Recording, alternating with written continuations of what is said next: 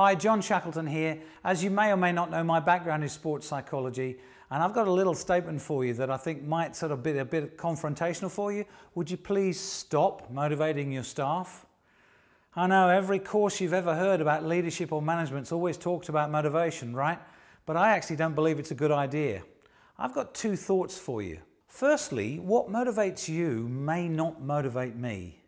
And secondly, you can never really know what it is I'm thinking. So if you put those two together, how are you going to know what is going to motivate me at any moment in time? You might guess that correctly. But to be honest with you, you'd be lucky if you do guess it right. I'm what they call a motivational speaker. I really don't believe in the term. If I was able to motivate you, how long would that motivation last? So if you're at a conference today, do you think next Wednesday my motivation is going to actually help? I heard somebody say the other day that it's Steve Hanson's job to motivate the All Blacks. I personally don't believe that's true either. I mean, what does Steve Hanson do if he's got an All Black that's not motivated? He kicks him out, right? Even if you could motivate me, I think it'd be a pretty stupid idea to do it. You see, if you've got to motivate me today, you're going to have to do exactly the same thing tomorrow. Once you've motivated me, who do I believe is in charge of my motivation now? I need you all the time, don't I? And you've actually made me weaker rather than stronger because you've provided the input rather than me. I haven't learned anything from that. Plus, do you have the time to motivate me every day? I don't think so. Have a look at this clip. My father retired at the age of 60. By the time he was 62, he'd had 2 heart attacks. After the second heart attack, he went to his doctors, and the doctor said to him, and he used these 10 simple words: if you don't change your lifestyle, you'll be dead in 6 months.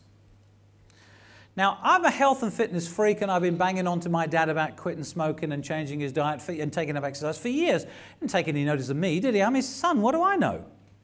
But the doctor says those 10 simple words, and bang, my father immediately changed. My father walked out of his office a non-smoker. He immediately changed his diet.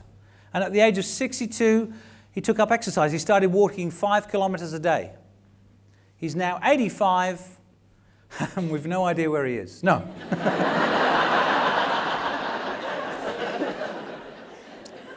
He's now 85 going on 15. Now we've got 20 years out of that situation. Why? Because the doctor motivated him. No, the doctor did not motivate him. I had been using those words to my father for many years. The words were in place. My father took the words and for the first time in his life internalized them. All motivation is internal. I don't think your job is to motivate me. I think your job is to inspire me to take more responsibility for my own motivation. Think of it in terms of your own team. Who needs the most motivation in your team, the top performer or the bottom performer? Pretty obviously the bottom performer, right? What does that tell you about top performers? What it says to me is that they understand what motivates them. They know what they've got to do in terms of getting themselves to achieve. They've learnt that, and it's the bottom performers we've got to help in terms of learning what motivates themselves. Finally, just think of this. Who's supposed to motivate you? Who's supposed to motivate the entrepreneurs of this world when they're starting out in a business and building it from scratch?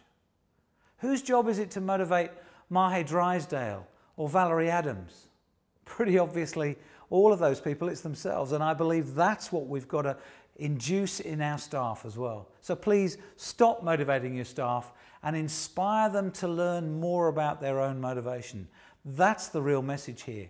Thanks very much for your time. Please connect with me on Facebook or LinkedIn or on YouTube and watch some of the other videos I do. Take care.